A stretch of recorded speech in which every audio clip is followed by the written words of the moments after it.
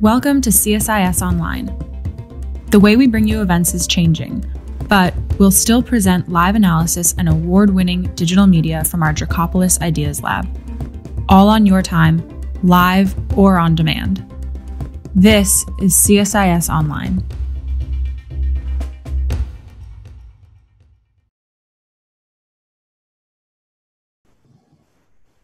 Okay, thank you. Thank you very much.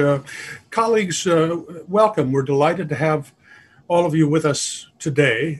This is the second half of a two-part program that we've been featuring on, civics in America. The focus, though, is on how racial injustice has affected national security. If I could just step back to say, the Constitution has these very, very inspiring words. All men are created equal. And when they wrote those words, that's what they meant. They meant men. They didn't mean all people. They meant all men were. As a matter of fact, they didn't mean all men. They only meant all white men were created equal. Not only that, only white men who owned property were considered equal. And that was the starting point. But the words transcended the meaning of that cultural limitation. People around the world, people in America saw an opportunity. Black men and women saw the opportunity for a greater life. They picked up arms and fought for America, for a bigger world, a better world. Women who didn't have a right to vote were given an opportunity to fight for a better America, a real America. So over years, that very narrow framework, we hold these truths to be self-evident that all men are created equal, turned into the real meaning. We hold these truths to be self-evident that all people are created equal. Now, that doesn't mask the profound unfairness and bigotry in American society. And we've been struggling with that, fighting with that every step of the way. America has been strongest when it recognized its own failings and it addressed them, and it became a bigger nation for it. And that's what we're going to explore today. We're going to talk about national security as it reflects our domestic construction, honesty, opportunity, fairness for everybody in America. That's the foundation of this conversation today. Suzanne Spalding, I want to thank you for organizing it. We've got a superb group that's going to lead this conversation. I very much look forward to hearing everybody. I've never learned anything by talking. I only learn from listening. So I'm going to turn to all of you, and I look forward to listening to you. John, thank you so much. Dr. Hamre has been such a wonderful, strong supporter of our program from the very beginning. And most importantly, John, I want to thank you for your really lifelong commitment to upholding and living by the shared values that are reflected in our Constitution and all that you do to help sustain our democracy. So thank you very much, and thanks for those opening remarks. Welcome, all of you, and for those of you who were fortunate enough to be part of our event yesterday, welcome back. As Dr. Hamre said, this is part 2 of a two-part series, a discussion on civics as a national security imperative, addressing racial injustice. This program is part of a broader strategic dialogue initiative that is designed to bring together national security experts and experts in civic education and civic engagement to develop strategies for reinvigorating civic education and civic engagement in our country in order to make our nation stronger. We are so grateful to Craig Newmark Philanthropies, for funding this broader strategic dialogue initiative. I'm Suzanne Spalding. I am the director of the Strategic Dialogue and of the Defending Democratic Institutions Project in the International Security Program at the Center for Strategic and International Studies. Yesterday's terrific program is now posted on the CSIS events page. So if you did miss it, I hope you'll go back after this and take advantage of the opportunity to watch it. It was really a terrific group of national security experts who were talking about, from their perspective as national security practitioners and experts, the national security implications of systemic racism and really the national security threat that it imposes. We had a great group. We were kicked off by a former Secretary of Homeland Security, Jay Johnson, who talked about, from his perspective, the importance of addressing these issues. And I'll just give one of his quote from his terrific remarks. If anybody asks me, is civic engagement important in bringing about social change? My answer is a resounding and unequivocal yes. We had Karen Skinner, Dr. Skinner, who was the Director for Policy and Planning in the State Department in this current administration up until August of 2019. And she also talked about, from her perspective, looking at our international relations, but more broadly as well. She said the historical pattern of the US is that every time we take on the problem of African Americans in this country, we come out stronger. We also had Elizabeth Rinskoff Parker, my mentor, friend, and who has been a terrific advisor, along with the American Bar Association Standing Committee on Law and National Security collaborator on this project from the very beginning. And she brought not only her national security background as former general counsel of CIA and NSA, but also her experience as deputy director of the Lawyers Committee for Civil Rights under the law and a cooperating attorney with the NAACP Legal Defense Fund. Elizabeth has been very focused on the civics piece of this. She talked about the importance of assessing civic education in the same way we assess STEM topics. Treat civics, history, geography, those civic topics in the same way that we treat all of the STEM topics, require the same periodicity in terms of assessing, and report on a state-by-state level. She said, yes, it's an imperfect union. We should be striving for a perfect union, but if we don't understand it and we don't appreciate what it has done so far, how to improve it becomes a very challenging prospect. And finally, we had Wendy Parker, who is the National Security Advisor to the Speaker of the U.S. House of Representatives, who gave some really wonderful, impassioned words on the topic of the national security and civic education. Just one quote: "It has been over the years the perseverance and determination of the American people that has led to change in this country. America has been a beacon of light, a beacon of hope, a standard bearer, and I'm so proud to say that about my country. If we're going to ensure, we need to maintain and promote our values." So that gives you just a tease to go and watch the entire program. And I want to thank Elizabeth Rinskoff Parker, along with Ted McConnell, the Civic Mission for the Education in our schools, and Louise Dubé with iCivics for helping put together today's outstanding panel. We're going to shift today to hear from our civic education and empowerment experts, and let me introduce them. Danielle Allen is the James Bryant Conant University professor at Harvard University and the director of its Edmund J. Safra Center for Ethics. Working extensively on political and democratic theory, political sociology, and the history of political thought, she's published numerous works. She's also the principal investigator for the Democratic Knowledge Project, former chair of the Mellon Foundation Board, and a past chair of the Pulitzer Prize Board. And just last week, congratulations, Danielle, the Library of Congress named Dr. Allen as the 2020 recipient of the prestigious John W. Kluge Prize for Achievement in the Study of Humanity.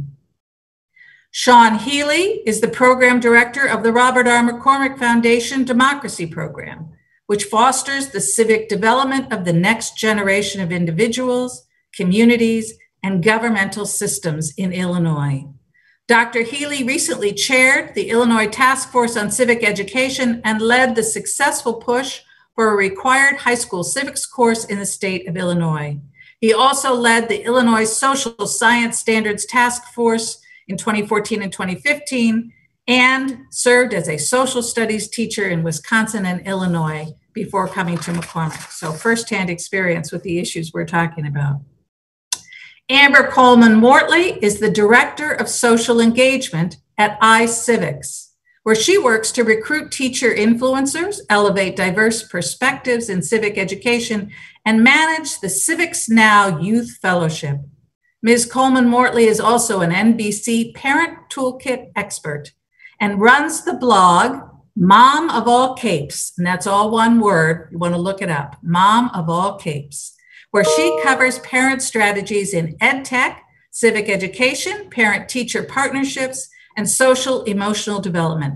Prior to joining iCivics, Ms. Coleman-Mortley worked as a teacher and a coach at Sidwell Friends School. Andrew Wilkes is the Generation Citizens Senior Director of Policy and Advocacy, where he leads the thought leadership, coalition building, and policy initiatives. Mr. Wilkes previously served as the executive director of the Drum Major Institute, a social change organization founded by Dr. Martin Luther King Jr. In this role, Mr. Wilkes established the Beloved Community Initiative and relaunched the Marketplace of Ideas Forum, a forum for bringing policy ideas to an audience of change makers, policy professionals, and nonprofit leaders. He also worked positions at the American Red Cross of Greater New York and Habitat for Humanity. So welcome all of our panelists. We're very excited to have all of you here and very grateful. I want to start today with this group of civic education experts by asking you about national security. Our national security experts yesterday were bold enough to venture into your territory of civic education and engagement.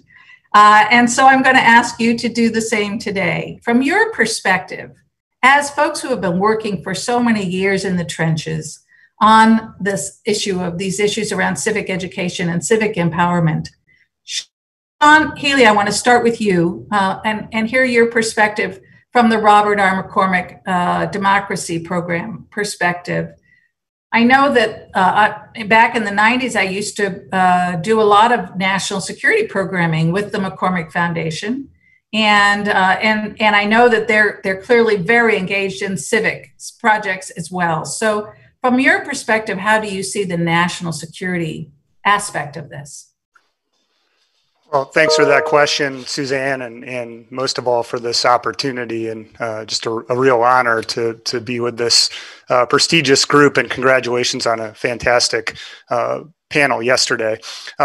Specifically, I'd touch on a few things in response to your question, once again being more of a civic education expert than a national security expert.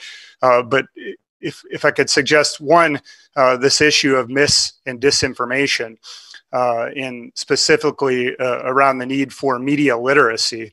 And my refrain here is going to be, there are tremendous opportunities in schools to address these issues, but unfortunately in too many places we're falling short. Mis and disinformation is one of them. Media literacy is a big opportunity. It's part of a good civic education, but we know that even some of our brightest students, Stanford students, for example, the most selective university in the country, fail basic tests of media literacy. Their teachers are at a bit of a loss of how to teach media literacy. There's a sense that young people, because they're so comfortable with technology, are actually good at sorting through mis and disinformation. They're not. There's a tremendous need to do that well. Clearly, mis and disinformation is a threat to our national security. There are also deep societal cleavages. As we know by many empirical measures, we're more polarized than we've been at any time in this country since the Civil War. Once again, tremendous opportunity in schools. Schools are actually the most ideologically diverse place that many of us will ever occupy. And young people are actually in the process of forming their views. What a great place to teach them how to have conversations about the critical issues of the day that our democracy is struggling to solve. Also, deep distrust of government, a threat to our national security, deep distrust of one another. And that too is baked into a system where many of our schools, frankly, are run undemocratically, even in an authoritarian style. Often as we talk about the climate of schools, as we talk about how students are punished, there's huge disproportionality in punishment that leads to distrust. And of course, that falls unevenly to the topic of today's conversation based on students' race and ethnicity. And then overlaying all of that, the quality and quantity of civic education that students receive is fundamentally inequitable by race and ethnicity. So it's a fundamentally different experience for students of color, not just between schools, but even within the same school. So collectively, these are all national security threats. They're frankly rooted in our civic education system. There is an affirmative role for schools to play in resolving them. And I'm very hopeful that this conversation, the focus on this issue at the moment, allows us to lean into them and help resolving them. Yeah, terrific. Thank you, Sean. And I should add, for those who are watching, we encourage you to be thinking about questions for these terrific panelists. And you can ask questions. There's an Ask Questions Live button on the CSIS event page. So just click on that and type in your question, and they will be fed to me, and I will ask them of our panelists. So thank you. Danielle, Sean talked about the threat from mis and disinformation, and this is an issue that near and dear to my heart, if you will. I've spent the last 3 years looking at the ways in which our adversaries are seizing upon legitimate grievances and weaknesses of our own making to undermine public trust and confidence in our institutions, including our justice system, and particularly our justice system. But as we've looked at that, it's clear that a key objective there is to undermine the informed and engaged citizenry that is absolutely essential for a healthy democracy, right? To convince Americans that the system is not just flawed and needing change, but that it is irrevocably broken in order to get people to disengage and to despair, to get them to give up on the idea of being informed by convincing them there are no reliable sources of information, right? And these are fundamental aspects of our democracy that I think civic education can address, but they have very real implications for our security.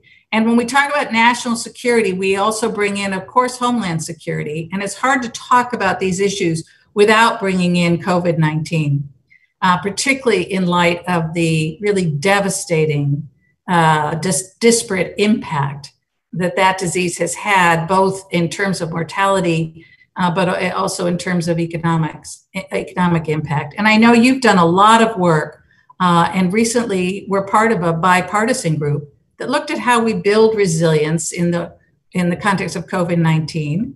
You've also written eloquently about the importance of a common purpose. How do you think about these issues from a security perspective? Thanks so much, Suzanne. So COVID is important. There's a lot to be said about health inequities. The pandemic has gained a foothold in this country because of the inequitable access to healthcare that characterizes our country. But I'm actually going to put that aside because Dr. Hamre said some things I think were very important, and they connect with the theme of misinformation. I want to pick up that theme. Dr. Hamre made the point that we need a country that focuses on honesty, opportunity, and fairness. Honesty is the key term. We are vulnerable to misinformation and disinformation because we don't actually ourselves engage honestly with our own history. That is one of our deepest struggles. We often talk about inequities and achievement gaps. And we often, when we think about that, think about the achievement gaps of lack of access for minority students to the same educational opportunities as others have. But the truth is there's an achievement gap that goes the other way around, which is that white students very often don't have the same access to honest history as African-American students and other minority students. And I'm just going to give you one concrete example, and I want to come back also to the history of the Declaration of Independence that Dr. Hamre started us out with. So I've been very fortunate to talk all over the country for the last few years to civic educators to students thinking about civics. And there was something that I learned that really took me aback. It was a bigger phenomenon than I had anticipated. I was on one panel where a young man shared that it wasn't until he was 12 or 13 that he learned that George Washington was an enslaver. And at that point that he learned that his hero was an enslaver, his entire faith in this country crumbled. This was a young white man, all right? Now, there's no African-American kid in this country who doesn't know before they can remember that George Washington was an enslaver. I cannot remember when I learned about slavery. That is a memory that predates my ability to remember. I love my country. I was able to reconcile the negative and the positive from a very early age. White students often don't have access to that opportunity because the history is hidden. The dark history is hidden. But there's another issue of how that feeds into distrust. Because let's imagine you're in a 5th grade classroom and you have to teach about enslavement because you're teaching about the early American Republic. And you've got a bunch of kids who are African Americans. They already know about enslavement. I promise you they do. You have a bunch of white kids who may or may not. Some do, some don't. But if you can't tell the full story then, right from that moment, your African American students think they're being lied to. All right? They hear lies. They hear cover up. And that is seeds of distrust. So 5th grade is our turning point moment for learning how to tell a story of the history of our country that integrates the good and the bad and gives all kids a chance to process that so we can understand our potential, our resources, our aspirations, our failings, our crimes, and understand our personal responsibility to overcome those together. So we need honest stories and empowering stories. So I want to go back to the words of the Declaration of Independence that Dr. Hamre started with, not the Constitution, the Declaration. And because they're important. In fact, there were people in 1776 who understood men to mean everybody. They were already arguing about that. By January of 1777, free African-American Prince Hall used those very words to submit a petition for abolition in Massachusetts. And by the early 1780s, slavery had been ended in Pennsylvania, Massachusetts, and Vermont. We have had 2 traditions from the beginning, and we need to tell that whole history. We need to see the agency of African Americans from the beginning. And white allies. James Otis absolutely meant all people are created equal when he was arguing in the 1760s. He's the person who gave us no taxation without representation. He also gave us a very powerful anti-slavery argument. So the history is richer and deeper than we often tell. We all deserve honesty. There's an achievement gap, I think, for white kids who don't get exposed to that honesty. Terrific. Really valuable perspective, Danielle. Thank you. Amber, how do you see this from the, your position with iCivics, and can you address Danielle's point as well about the different ways in which our children in America learn about their history? Yeah, so my role at iCivics, I spend a lot of time listening. So listening to educator communities, listening to our student communities, also listening to parent communities, right? And to Daniel's point, there are a lot of people who experience our justice system, experience a variety of our systems in different ways, right? And so, we need to kind of rectify that. We need to ensure that all of us are standing on the side of justice. When people lose faith in the system begins to crumble. So we want to make sure that we are educating our students and educating the general public to strengthen our democracy, to assure them that this system works. Democracy is a beautiful experience. It is an experiment. It is not a finite thing that happens to you. And we need to impress upon everyone that we need people to participate in that system. But we also need to do the work to address the disparities within the system so that when we send empowered people in, that system is ready for them to engage, right? Also making sure that people who are already engaged in that system understand that new voices that come in are valuable and necessary to keep the democracy moving and going. So, my role at iCivics is to help us get kids, engaged and ready to go, but also working toward, where are the places in our democracy that we can fix to ensure that once we send empowered people out there, that system's ready for them. Yeah, terrific. So, Andrew, you're a big part of your focus there at Next Generation Citizen is this empowerment, right? A big part of our push on civic education engagement is to empower young people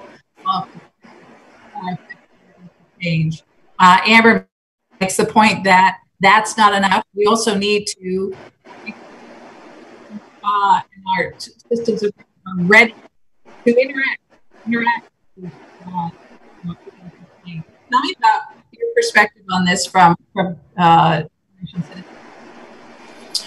Thanks, Suzanne, and appreciate Amber making that point as well. First, just really want to thank CSIS for having this conversation. I think it's a really rich one. What I note is, in order for students to be empowered and to have an environment that's conducive to empowerment, I think it's important for school culture to prefigure and anticipate, in some ways, the political culture that we want to shape.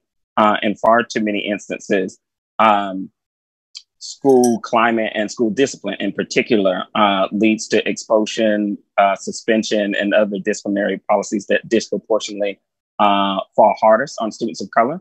And when that happens, schools, instead of being a place of safety and curiosity, can become a place of civic disjuncture, where the type of trust and positive association we might want students to have with our public institutions across the board becomes something of an admixture between partly positive associations and partly less savory associations, I'll put it that way. So having school cultures be democratic helps to build a bridge to the wider political culture being democratic as well. Great. Yep. Terrific. So having that environment and that experience at an early age, not just hearing about it, but living it, right? John, what do you think are some of the barriers to achieving and closing some of the gaps that we've been hearing about here in terms of more robust civic education, but also, getting a curricula change so that we have a shared history? All of you have been working at this for quite some time, and what are the barriers? What are the things in our way? Sure. So I can speak with most credibility to the work that we've done in Illinois, and we've gained some recognition for some of our policy achievements, which include civics course requirements for high school, and starting this fall, middle school. We've also revised our state standards, and since the mid-O's, since 2006, have been running a statewide program called Democracy Schools. And it's fair to say each of those policies was driven with best practices in civics in mind. And there's a relative consensus in the field about how we teach civics. Of course, there's a place for direct instruction on government institutions, but then it's important to complement that with student-centered practices like Andrew just discussed, action civics, talk to kids about controversial issues, simulate democratic processes. So our policies have embedded that, but unfortunately, they didn't approach this issue from a race equity perspective. We didn't do that analysis. So I think it's really important that we do that moving forward. One thing that we've done is support the publication of something called a Live Civics framework. And I think it really speaks to what Danielle was talking about in her piece, where young people can see themselves in our civics curriculum. I think too often we haven't done that. We've also embedded those principles in our Democracy Schools program now. So it's one of the things that we measure. I brought up earlier also the issue of exclusionary discipline in schools, the school to prison pipeline, how it disproportionately impacts students of color, Black males in particular. That's something that we have to address. The capacity, frankly, of teachers to do this work, all of the aforementioned work, is quite limited at the moment. Like so many other fields, like the law, for example, there's a huge diversity challenge amongst teachers. It's most pronounced actually in the social studies. It's actually not just a stereotype. The social studies are the cradle of football coaches. I'm a former one of those. So lots of work to be done there. So addressing that school to prison pipeline, seeing schools as mini polities, where we can model democracy instead of authoritarian practices and model justice as it relates to student discipline. It's really a place that we think restorative practices should prevail, and an opportunity for students to see themselves in this great experiment in democracy. Yeah, terrific. You know, you mentioned preparing our teachers, schools of education, the places that teachers are taught have to be an integral part of this conversation. Danielle, you talk about needing to make sure that white children, understand our full history, that they are told the true story, the good and the bad. These are controversial issues. If you're going to really engage, as we are talking about today, teachers need to be prepared for how to have those conversations. You talk a lot about common purpose, the importance of a common purpose, and what a valuable toolkit that is for democracy. Getting to a common purpose requires, I think what you're saying is having a common history, a common sense of that history. What do you think are the biggest barriers here? I think you've said it very well, Suzanne. Having the capacity to find a common purpose in a moment of crisis, for example, in this COVID context, is easier if we have a shared history that we can connect to, and if we have a full sort of shared respect for one another's honesty, right? So that's kind of bedrock. We need that for a healthy democracy. And I do think this gets to the heart of the matter. If we look at policy and the kind of policy that has affected how much time in schools there is for civic education and how many resources there are for civic education, polarization around our history is the number one obstacle.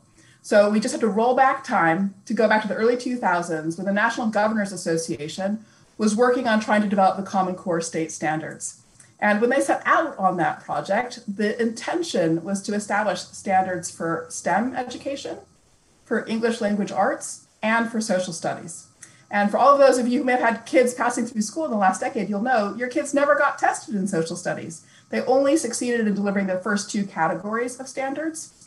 The result of not delivering social studies standards was that time has fallen away for social studies. We spend our time on the subjects that we're held accountable for. Now, why did they fail to deliver those social studies standards? It was very straightforwardly because of polarization and an inability to agree on how we narrate American history.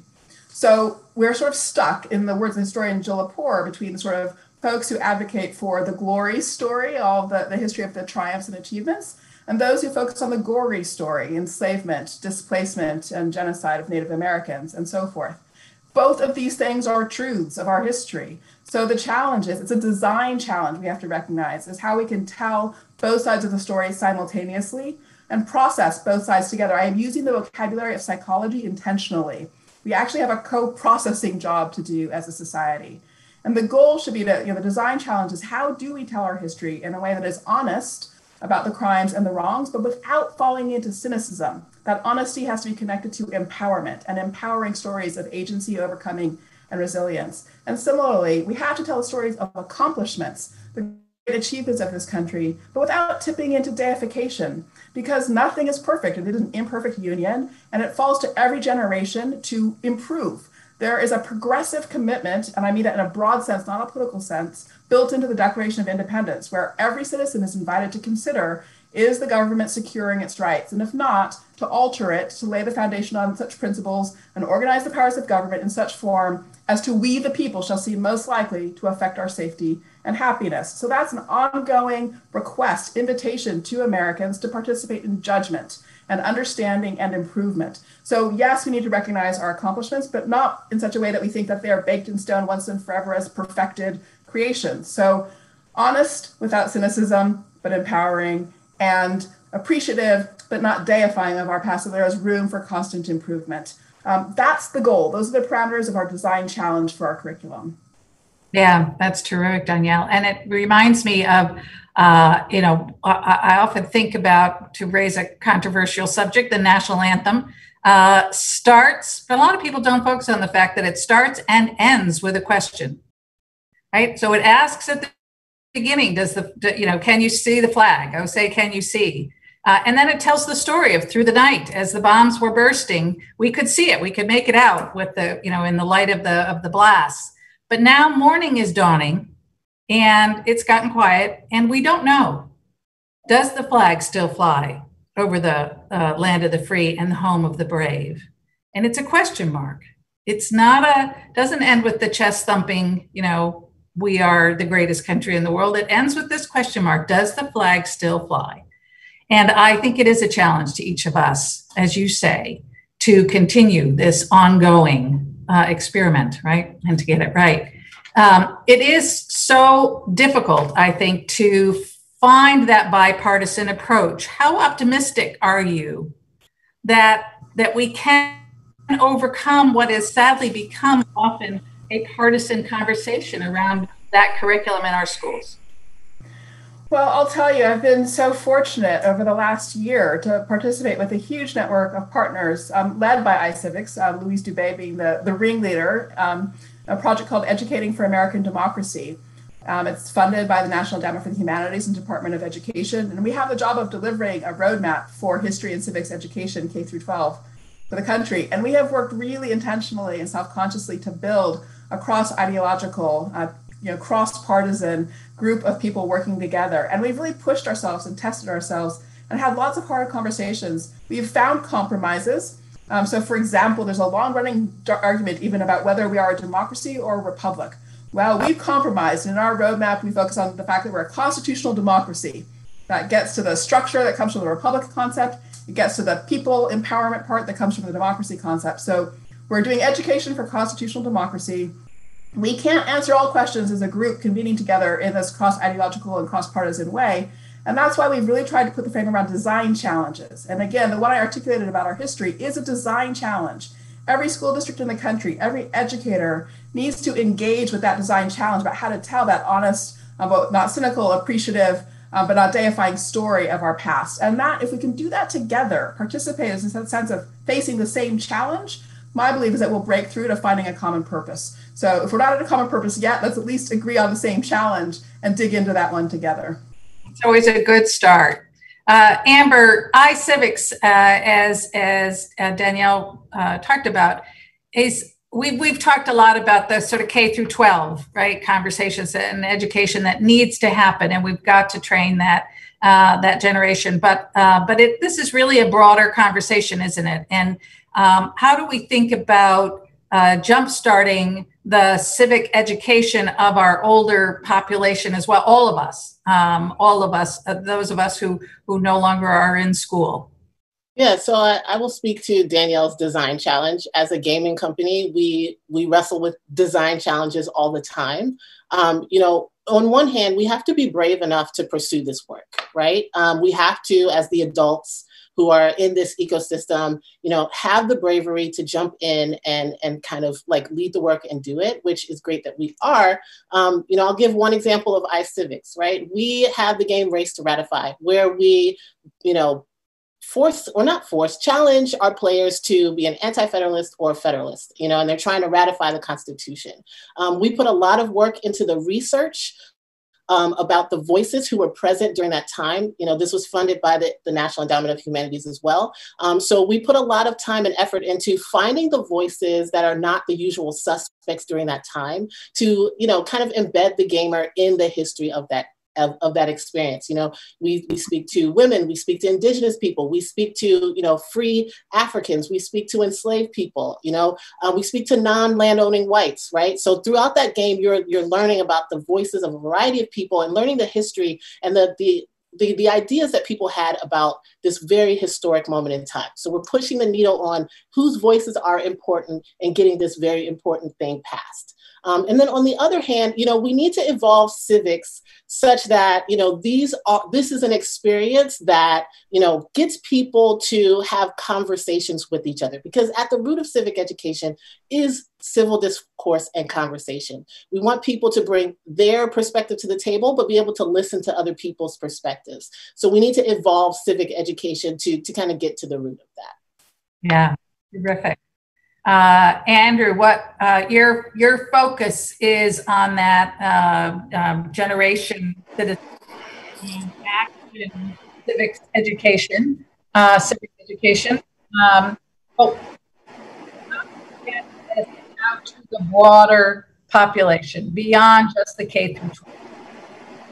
That's an excellent question. I think a part of that work entails really making sure that we're doing some of the field building and public narrative shaping work that can engage an audience beyond those who are stakeholders in schools. And a part of the work that we're doing at Generation Citizen alongside iCivics and a great group of organizations across the country is leading an equity in civics initiative, which brings together researchers, civic education practitioners, social emotional learning experts. And we're trying to figure out how can we focus on these challenges in a way that mobilizes people within schools for sure, but also engages people from the surrounding communities. And a part of one of the flagship components of that effort has been a listening tour that we kicked off in Harvest, Alabama, pre-COVID. And now, of course, all of the in-person events have had to shuffle to an online and virtual format. And so we're looking to organize conversations with folks from Chicago to Waco and Austin, Texas, to Albuquerque, New Mexico, to Memphis, Tennessee, so that we have the experiences and their insights as resources in addressing this design challenge of centering racial equity in civics education. Yeah, terrific. You all are engaged in such meaningful and really creative efforts in this area. And so it's clear what your organizations and each of you as individuals are trying to do to advance this. I want to, this last question for all of you before we turn to our audience questions, which are coming in. I want to ask you, what is the most important sort of next step if you were talking to our government, but equally important as you talk to the folks who are watching this program? We've talked a lot about the importance of individual engagement and individuals understanding their role in a democracy. Do you have some thoughts on, Andrew, on steps, concrete things that particularly individuals can do to advance this? It's a great question. The first thing that comes to mind is I think we can support advocating for policies, particularly at the state level, which lift up comprehensive civics education.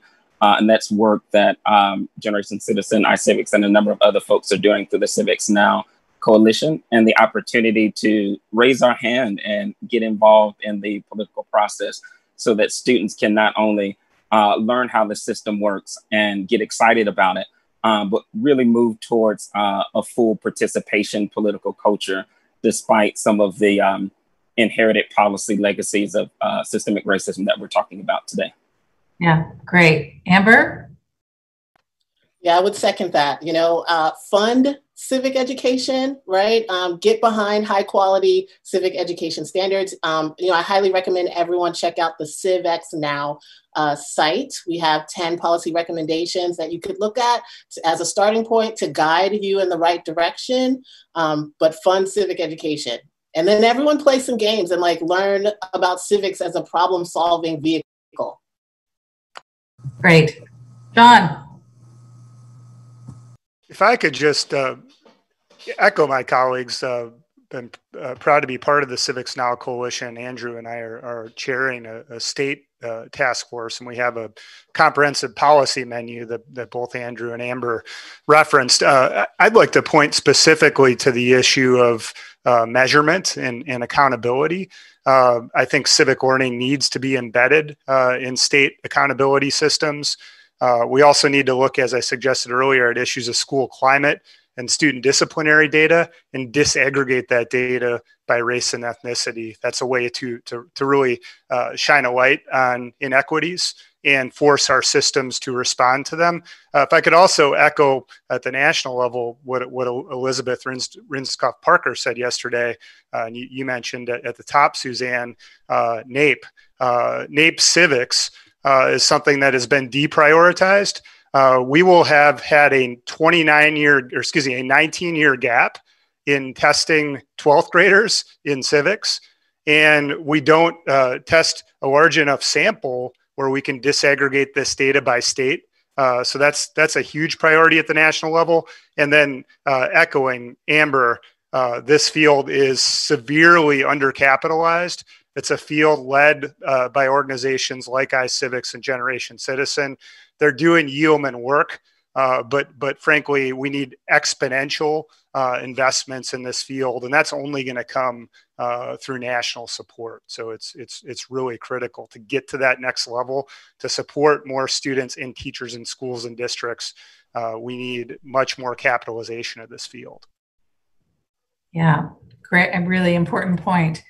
Danielle, what do you think would be most important sort of next concrete steps? I'll echo what my colleagues have said. I'm glad Amber spelled out CivX Now, because I was going to say give to CivX Now. Number one, it's a field-leading organization. It's built a huge coalition. It's really an extraordinary high-integrity organization and deserves people's support. And my number two suggestion would be write to your governor and your state secretary of education and tell them how important you think more time on social studies and civic education is. Make sure they hear that message over and over again from as many of your friends as you can muster. Great. All right, there you go. Those of you who are watching, you have your marching orders. You're energized, as you should be, by this conversation to do something. So we've got some questions here. A question about media literacy. Sean, you mentioned particularly media literacy, but all of you touched on it. Media literacy actually in civic education, what role does that play? And how can civics help restore public trust in information or around public affairs? And how can we help citizens both care about and be able to evaluate the veracity of information? Again, this goes to the importance of an informed citizenry. I'll weigh in, but I'm by no means the expert here. Our foundation has been investing in this area for quite some time. The legacy of my foundation is in journalism. We're the benefactor, Robert McCormick, who was the editor and publisher of the Chicago Tribune.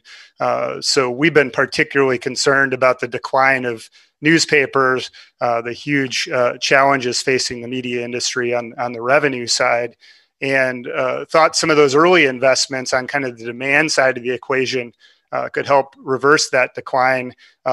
We've been mostly in error in that sense, but there has been this proliferation of information. There's some real good reasons for optimism in terms of the nonprofit media ecosystem, but that's a long way of saying there's always been an affirmative role for schools to play in developing the news attentiveness of young people. That is part of a good civic education. News attentiveness is part of being a good citizen. As I said in my earlier comments, we have a long ways to go as a system in terms of how we do that. This isn't something that just lives in a single class, in a single semester long civics class, which is how we do this in most of the country. It literally has to be embedded in what we do K-12 across the curriculum. Encourage you to all look at the work happening in New York right now. There was a publication, I believe, that just came out a week or two ago, led by the task force looking at this issue in New York. Michael Rebell out of Columbia University, the principal author, but makes the case for media literacy and puts forth a pathway for how we do that, how we embed that K-12 across the curriculum. Terrific. Great. Thanks for that tip. Anybody else want to address the issue of media literacy? Okay. We've got another question about that is related. What resources are available to teachers to help students prepare for informed, safe digital citizenship? I'll take that one. Oh, Great. You can go ahead, Danielle. Okay. So I'll say that iCivics, because I'm partial, we have a variety of resources to help with that. Speaking specifically like to media literacy, we do have a game, Newsfeed Defenders, where students have to, moderate their own social media-like platform where they're pulling out the misinformation and disinformation and then putting in the new positive and good information in that to keep to keep it going. So I would definitely, encourage educators to check out Newsfeed Defenders. We also have a lot of lesson plans that are also helpful with teaching these skills. So I'll just drop that plug in there. Excellent.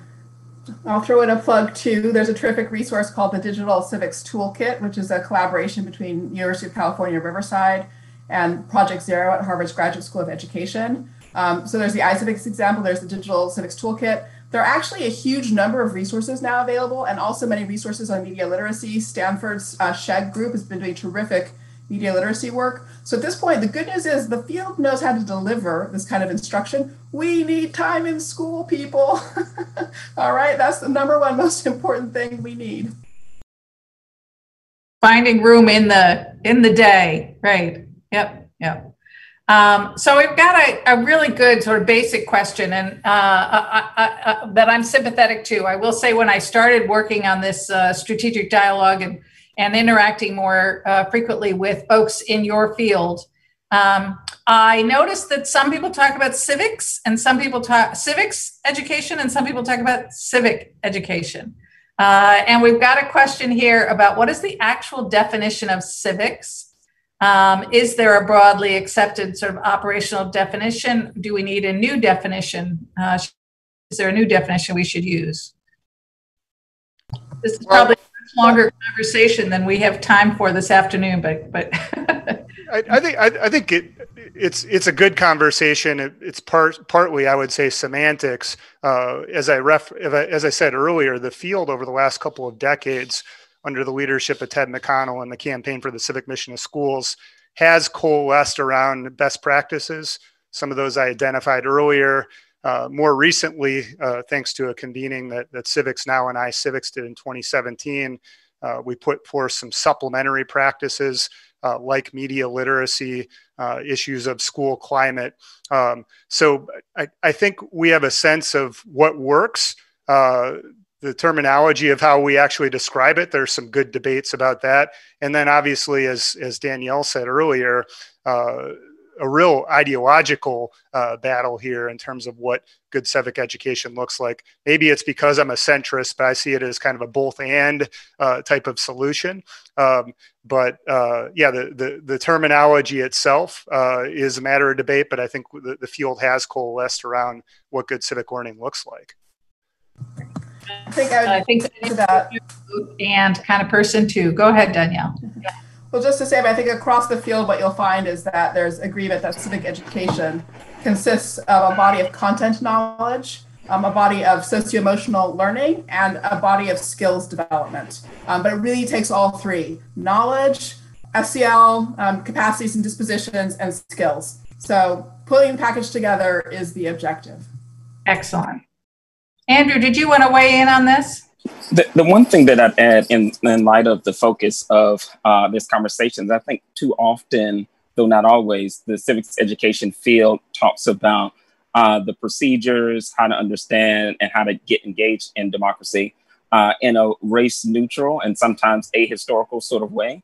And so I think it's important to make sure that that civics education begins to conceive itself in some ways as a reparative discipline, which helps students to solve challenges that they identify in their community.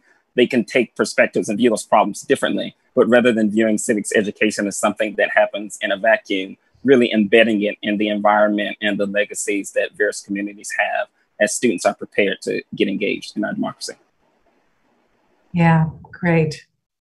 So I'm going to combine a couple questions for this, probably our last question today. One of our viewers asked, education is important, but it feels like change will take a long time. How can we look to make immediate change?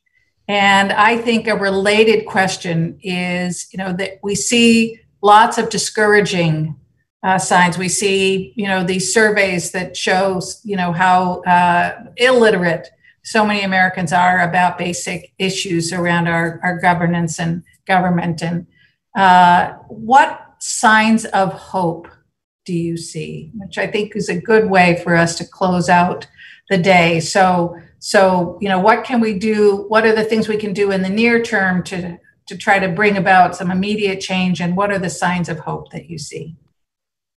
I'll go.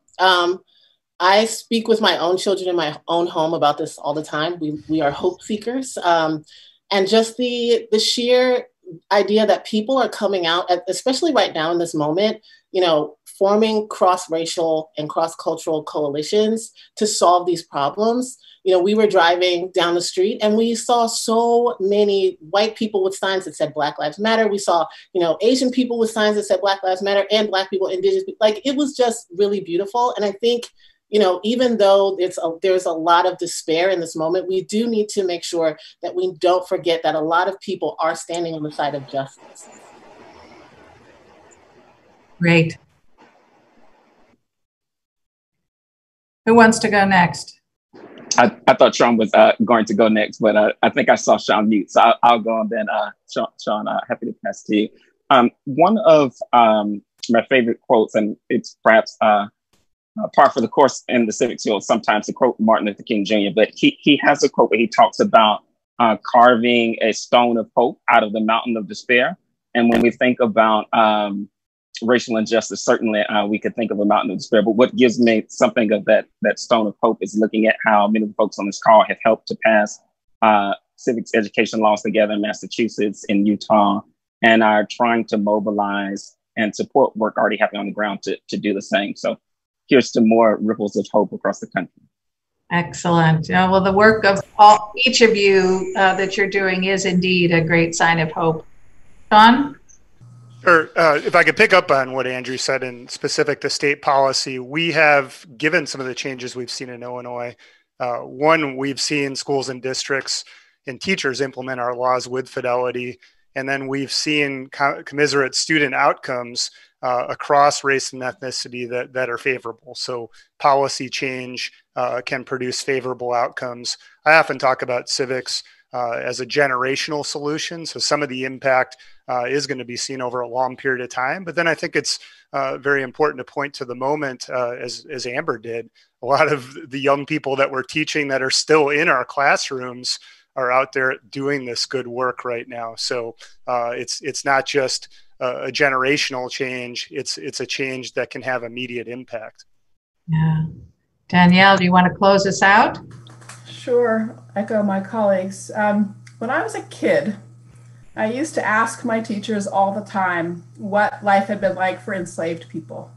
And I loved all my teachers, but they all told me, we don't know and we can't know. And it has been a joy of my professional life to watch the historical profession change that. The research is so extensive that we have the voices of enslaved people from earliest years on. And over the last year, I've worked with colleagues to help design a 5th grade curriculum here in Massachusetts about enslavement, made entirely out of the voices of people who were enslaved. And the texts go all the way back to the 1700s. So yesterday, I got to participate in a workshop, leading a workshop with teachers around how do you teach hard histories? And the goal, as we were working on this, is to figure out how are you honest and empowering at the same time. And this is hard because, for example, violence is a part of the story of enslavement. How on earth do you teach 5th graders about violence? And of course, you don't want to do graphic things, gory detail, but you've got to be honest because enslavement was violent, right? So you've got to at least name that.